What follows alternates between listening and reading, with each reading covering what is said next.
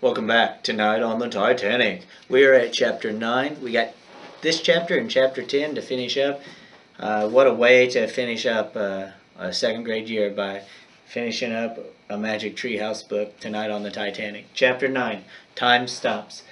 "Where is it?" shouted Annie. "The front of the Titanic sank deeper into the sea." Jack and Annie fell forward. They grabbed the railing and held on for their lives. "Maybe the treehouse fell into the ocean," shouted Jack. A great roar started coming from the ship. Jack imagined everything crashing forward, all the furniture, dishes, bicycles, the grand clock on the staircase. He looked down. A giant wave of water rolled over a lower deck. Jack imagined water flooding the third-class corridor, the card room, and the grand staircase. He closed his eyes, waiting to be washed away. "Orf! Orf!" The barking came from a distance. "Teddy!" cried Annie.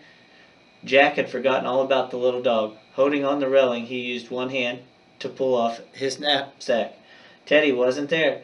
There was more frantic barking. "Where's Teddy?" cried Jack. "He's calling us!" shouted Annie.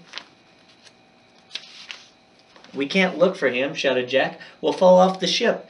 Teddy barked and barked. "He's close by," said Annie. She held onto the railing and moved slowly down the steep deck. "Annie!" cried Jack. Suddenly the lights on the Titanic went out. The world was pitch dark.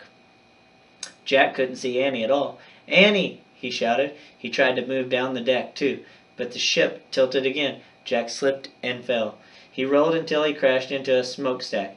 "Jack!" cried Annie. "Here, here!" Teddy kept barking. The back of the Titanic was rising out of the ocean. The front of the ship was going down.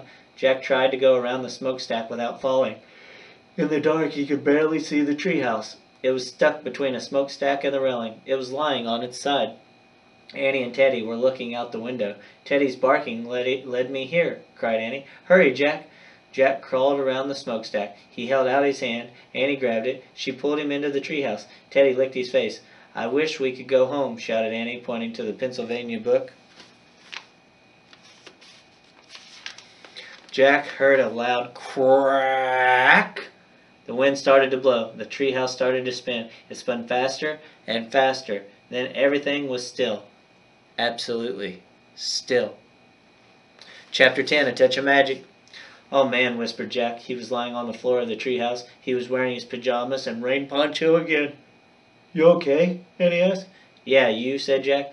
"My heart's beating really fast," said Annie. "Mine too," said Jack. He thought of the Titanic sinking into the cold Black Sea. His eyes filled with tears.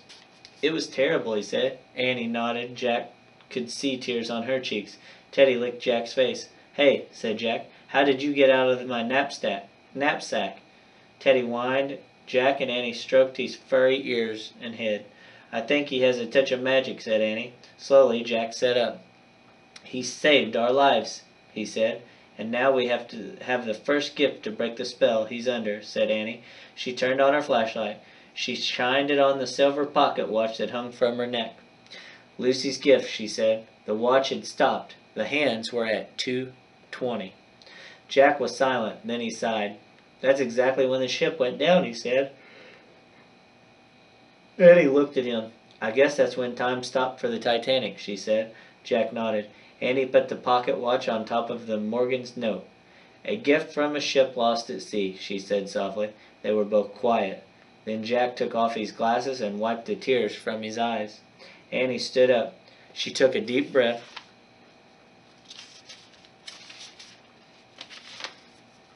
"I'm ready to go," she said. "Let's put Teddy in your pack and take him home with us." She shined her flashlight around the treehouse.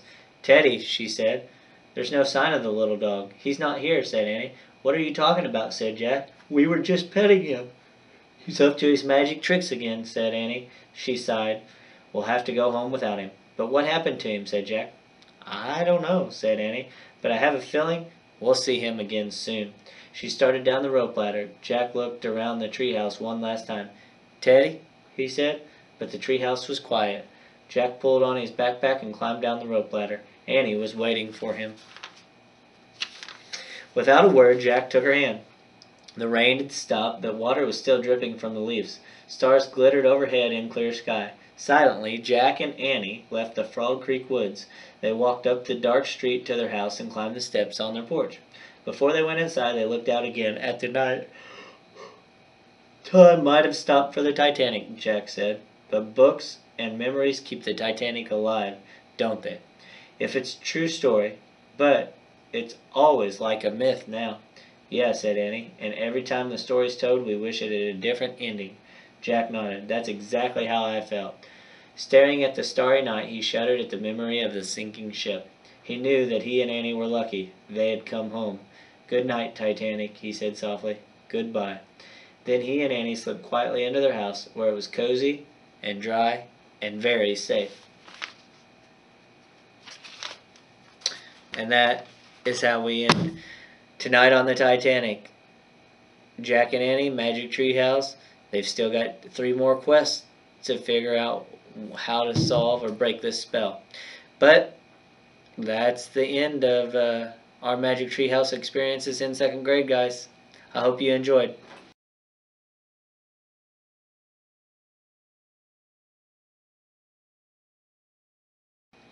Guys, we're at our video part for homework, and homework today for reading. You don't have anything assigned except just please read over the summer. You heard Mrs. Mitchell's message, and she said read. Reading is so important. So please continue to read, build that fluency, build that reading comprehension, and continue to grow as readers. And writing, your job is to, only if you want to get on Google Docs, do a text to type where you are writing a letter to Mr. Elliott about what you enjoyed or what you miss or will miss about 2nd grade. In math, you're going to make a paper airplane and fly it, see how far you can fly it. Remember, you can make it a competition with some family members in your household. And your activity and challenge today, you're going to have 1 brain break and you're going to have a roller coaster virtual ride. Hope you enjoy, guys. And that brings me to the end, guys. Today, on this day, May 20th, 2020, you have completed your 2nd grade journey. You're gonna, what would have been walking out of the doors for the last day as a 2nd grader. You guys, again, like I said, will either close a Chromebook, click an X, and that will complete your journey of 2nd grade and get you ready for 3rd grade. I hope that throughout this year I have been able to teach you something that is going to go with you for a lifetime. Whether that be the relationships that we built, whether it be something in reading that I did that you really enjoyed, whether it was math that I loved to teach, or if it was a little writing that I've done. Nothing can replace the fact that you guys came into my classroom at the beginning of the year and were tremendous. I'm going to miss you guys. I hope you enjoy your summer.